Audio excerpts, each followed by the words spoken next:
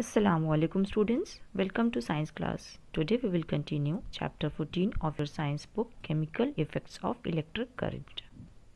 An electric current can produce the following effects: heating effect, magnetic effect and chemical effect. In class 7th you have studied the heating effect and magnetic effect produced by the flow of electric current. Let us now study the chemical effects of electric current. Electric current can bring about chemical changes, so it is said to have a chemical effect. For example, when electric current is passed through acidified water by using carbon electrodes, then a chemical reaction takes place to form hydrogen gas and oxygen gas. Students, we know that water is a chemical compound and hydrogen and oxygen are elements. So in this reaction, a chemical compound, water, has been decomposed into two elements, hydrogen and oxygen, by the action of electric current. So this reaction is an example of the chemical effect of electric current.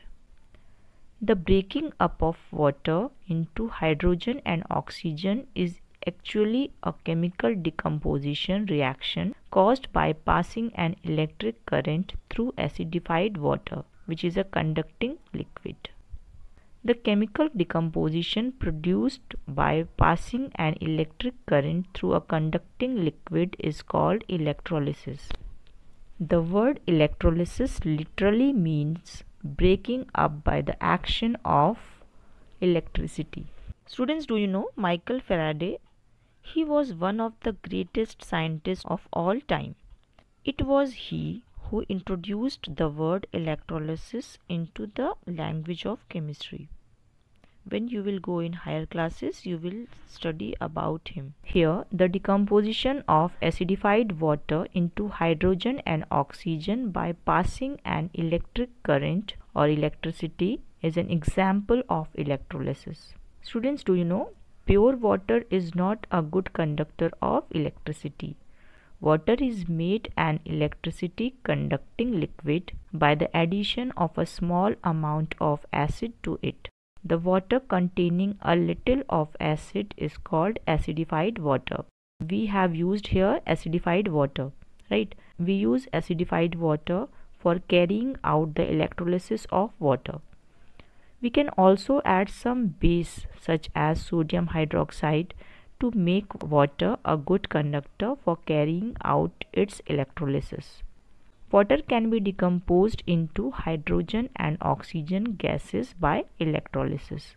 Now let's understand electrolysis of water through an activity. Let's take some water in a glass container or a beaker. Add a pinch of salt or a few drops of acid to the water. This will make the solution conduct electricity. Take two carbon rods as electrodes. Since carbon does not react easily, the electrodes do not undergo change during electrolysis. Place the electrodes in the solution and connect them to a battery of 6 volts. After few minutes, we will see that the bubbles of gases are produced at the two carbon electrodes. The formation of gas bubbles at the two carbon electrodes shows that a chemical change or chemical reaction has taken place in water on passing electric current through it. The gas evolved at the cathode is hydrogen and that at the anode is oxygen. Students, this activity shows that hydrogen and oxygen gases evolve on the electrolysis of water.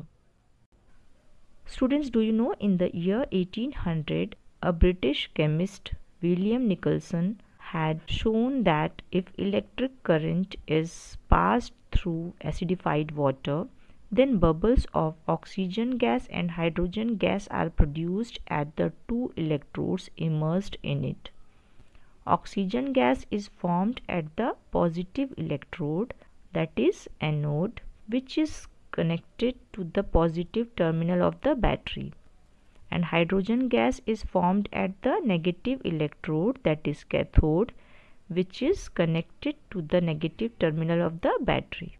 Students, here we have seen the chemical effect of electric current on water, or rather acidified water.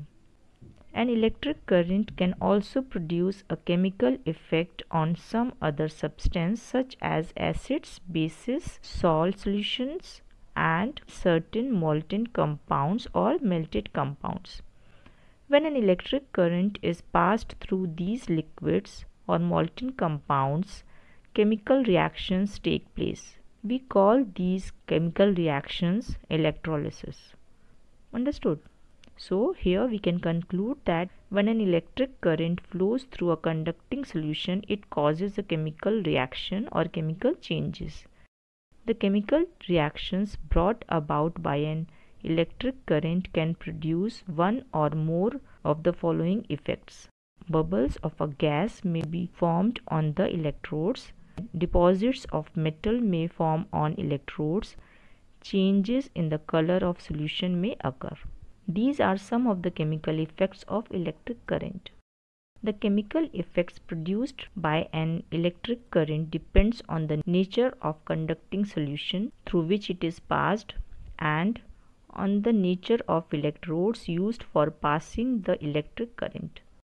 For example, bubbles of gases are formed when an electric current is passed through acidified water. When electric current is passed through copper sulfate solution during electroplating, deposit of metal is formed, and a change of color occurs when electric current is passed through a cut potato or through an electrolyte. Understood?